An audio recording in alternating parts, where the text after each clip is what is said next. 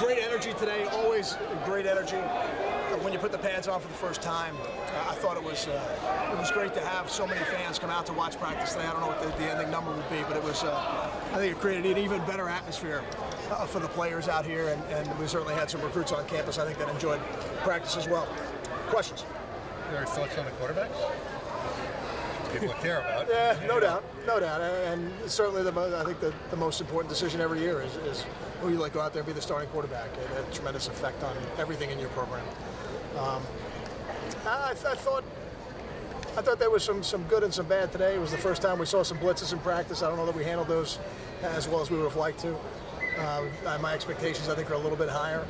I really want to go back and look at the throws, make sure that the routes are being run where we want them to before I really critique it. But you know, I think when we come out on Tuesday, though, the reps are going to be distributed a little bit differently than they have been the first 3 practices. And those are decisions that between now and then we're going to have to get together as a staff and make. Can you talk about the helmet camps? Sure. How did that come about? You know, it was something that was offered to us in the off season, and we were able to purchase them, and we've got them on all the quarterbacks. And I think it's really been a helpful teaching tool for us as a program, for the coaches to be able to look at the film, see exactly where the quarterback's eyes are before the snap, where they're looking during the play. And I think it's just one more piece of information that Coach RVision and the staff can use to help coach those quarterbacks and make sure that everything we're doing is in the right sequence up until the point we throw the ball. So I think it's been really valuable. I know it's something that people have been trying to do for a long time and have tried to figure out different ways over the last couple of years to do it. But now we've got them in practice and we've got all the quarterbacks in. It's been really good. What do you see from that? I mean, does things happen too quickly sometimes? When a quarterback moves his head, or no? I think what you can see right away is some of the younger guys, how many different things they're looking at in the wrong sequence, or how quickly they're. With a more experienced quarterback, there's almost a calmness to the video as you watch it. With a lesser experienced quarterback, there's almost a hurried or a rushed vision. And I think you can say that to a younger player, but when they see it themselves, they say, wow, what am I doing? You know, why are my eyes moving all over the place?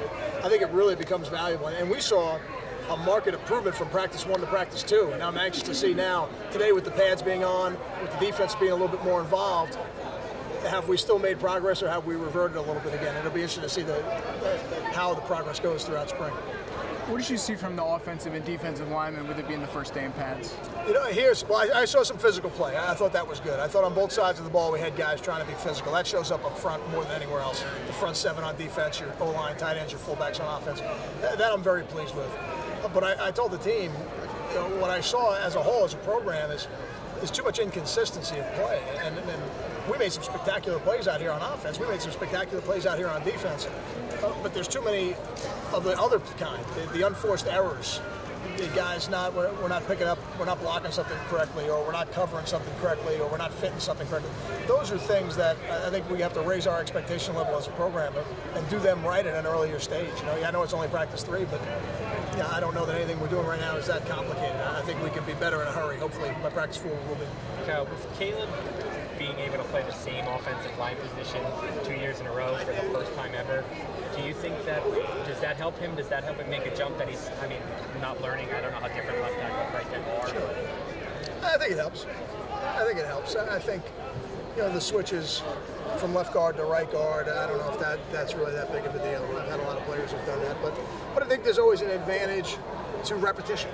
And the more reps you get at the same position, I think the better you're going to be. And I think just by virtue of that, it'll be helpful to me. How comfortable are you right now at free safety? Oh, I don't know that I'm comfortable in very many places right now. I think we've got a lot of players back, but you know, we're at the early stages of what we're doing as a football team, and we've got a long way to go. But what I am comfortable with is the effort, and that to me is always where you have to start. Because if you don't have that, then you don't have any chance. So we've got great effort out here, and now I think we're going to play better football. Can you talk about Andre Patton? He seems to be one of the standouts for spring. Andre has really came on toward the end of the season last year, and his role got a little bit bigger as the season went on last year. And he's going to be a guy we're going to count on to make plays. He's going to be out. He's going to play a lot of football for us this year. You know, with Brandon and Karan moving on, he's a guy that immediately moves in to, you know, whoever the again.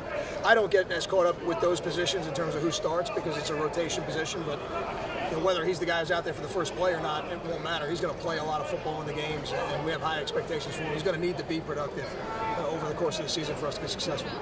Time for 2 more. However, the reps are divvied up on Tuesday. Do you kind of, for quarterback, do you kind of anticipate that being the same way throughout the rest of the spring, or will it change, from week to week, practice to practice? I think there's always opportunities for every player to move themselves up the depth chart.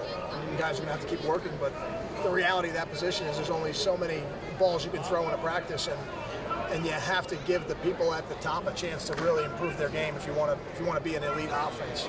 So I don't think anybody's ever buried to the point where they can't move back up the depth chart. It's going to be limited a little bit more, and sometimes for a player, sometimes their reps or the bulk of their reps are going to be an Indian 7-on-7 as opposed to the team privilege. Kyle, is your approach football is football? It doesn't make a difference what league we're playing in. I think the league you play in always affects you a little bit. And what I've said, I think about the league we're moving into, I think we've always in the last 9 seasons played competitive football in the leagues we've been in. There have been good football teams in all those leagues, and I think in the postseasons that has played out. But I think the challenge of this league is the week after week physicality of the league. I think to me that is going to be the challenge for us as a football team. It's not. I don't necessarily feel that it changes the way you recruit. But as we go through it, I think that we're going to have to be conscious of it. And I got the advice from Brian Kelly during bowl week, because they played essentially a similar type of Big Ten schedule, even though they're not in the conference. That you got to make sure you have enough linemen on both sides of the ball. And I think for us, we're trying to build that depth right now as we get ready to go into that league. Thanks, Kyle. Thank you.